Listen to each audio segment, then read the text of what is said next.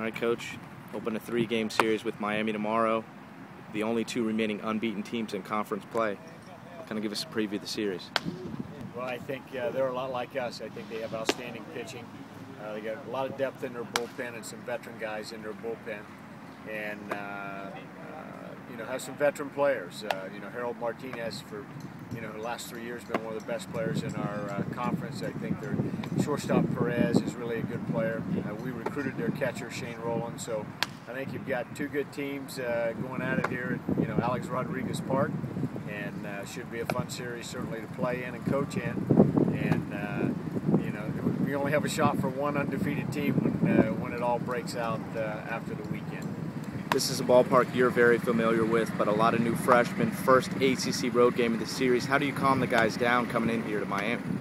Well, I think number one, it's still a baseball game, and I'm happy we get a chance to practice here tonight. So they'll get a chance to kind of see how the ball carries, see how the ball bounces, because playing surface-wise, it's a lot different surface than our park, and it's going to play a lot smaller than our park. So just got to get used to all the bounces, all the nuances of the stadium, and just remember the game doesn't change. It's still it's 9 innings, 27 outs, and the bases are the same distance, pitching mound and home plate the same distance. So nothing changes. You're just on the road.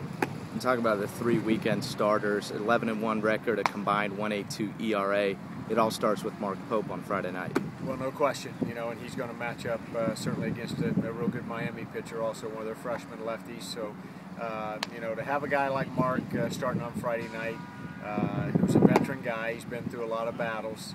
I'm hoping that he can go out and pitch really well and get our weekend started on the right foot. All right, thank you.